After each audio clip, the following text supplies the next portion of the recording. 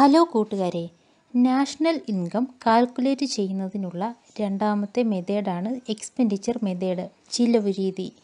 Goods and services ഉൽപ്പാദിപ്പിക്കാനുള്ള ചിലവല്ല ഇതിൽ calculate ചെയ്യുന്നത്. ഒരു രാജ്യത്തെ എല്ലാ ഫേമും ഉൽപ്പാദിപ്പിക്കുന്ന പ്രോഡക്ട്സ് മറ്റ് സ്ഥാപനങ്ങൾ വാങ്ങുന്നു. ഇവർക്ക് വന്ന ചിലവാണ്. ഈ ചിലവുകൾ കൂട്ടിയാണ് GDP കാണുന്നത്.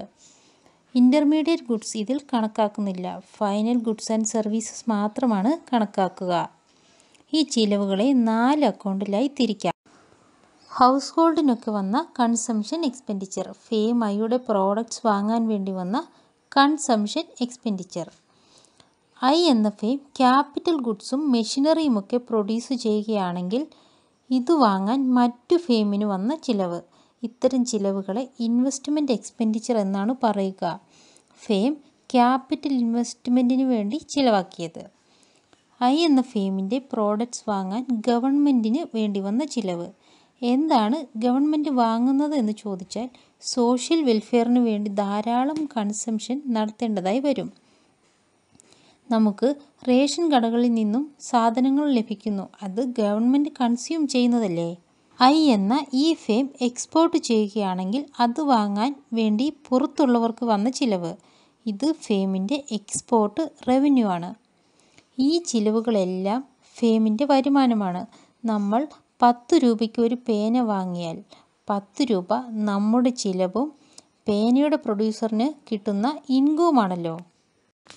സി എന്നാൽ ഫേം ഐയുടെ കൺസംഷൻ എക്സ്പെൻഡിച്ചറും, ഐ എന്നാൽ ഫേം ഐയുടെ ഇൻവെസ്റ്റ്മെൻറ്റ് എക്സ്പെൻഡിച്ചറും, ജി എന്നാൽ ഫേം ഐയുടെ ഗവൺമെൻറ് കൺസംഷൻ എക്സ്പെൻഡിച്ചറും, എക്സ് എന്നാൽ ഫേം ഐയുടെ എക്സ്പോർട്ട് റവന്യൂവുമാണ്.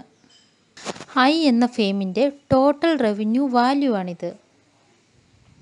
ഒരു ഇയറിൽ ഒരു ഫേമിന് സെയിലിലൂടെ ലഭിച്ച മൊത്ത വരുമാനത്തെ വരുമാന മൂല്യം എന്ന് പറയുന്നു. ഇതെല്ലാം ഫേം ഐയുടെ പ്രോഡക്ട്സ് വാങ്ങാൻ മറ്റുള്ളവർക്ക് വന്ന ചിലവും ഇത് ഫേം ഐയുടെ റവന്യൂവുമാണ്. 10 രൂപ ഇവർക്ക് ചിലവായാൽ 10 രൂപയാണ് ഫേം ഐയുടെ ഇൻകം. ട്രിപ്പിൾ ബാർ സിമ്പൽ കാണിക്കുന്നത് ഫേം ഐയുടെ വരുമാനവും മറ്റുള്ളവർക്ക് വന്ന ചിലവും തുല്യമാണ് എന്നാണ്. സി ഐ എന്നാൽ consumption expenditure of firm I. അങ്ങനെ ഫേം ഐയുടെ മുതൽ എൻ ഫേമിൻ്റെയും കൺസംഷൻ എക്സ്പെൻഡിച്ചറിൻ്റെ ആകെത്തുകയാണ് sigma I goes from 1 to n എന്നത്. സിഗ്മ ആകെത്തുകയെ കാണിക്കുന്നു.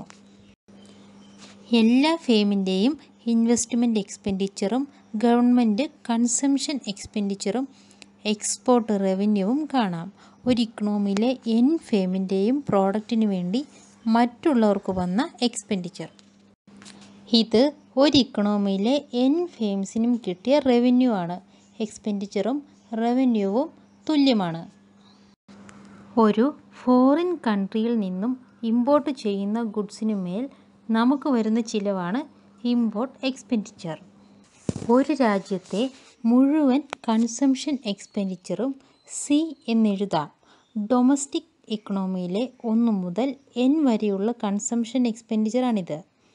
ഇമ്പോർട്ട് ചെയ്ത ഗുഡ്സിൻ്റെ കൺസംഷൻ എക്സ്പെൻഡിച്ചറാണ് CM.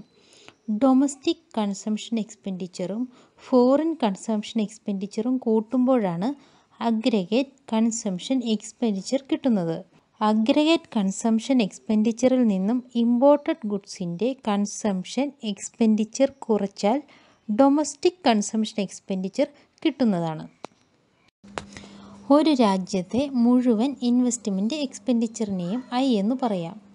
ഡൊമസ്റ്റിക് ഇക്കണോമിയിലെ മാത്രം ഇൻവെസ്റ്റ്മെൻറ്റ് എക്സ്പെൻഡിച്ചറാണിത്.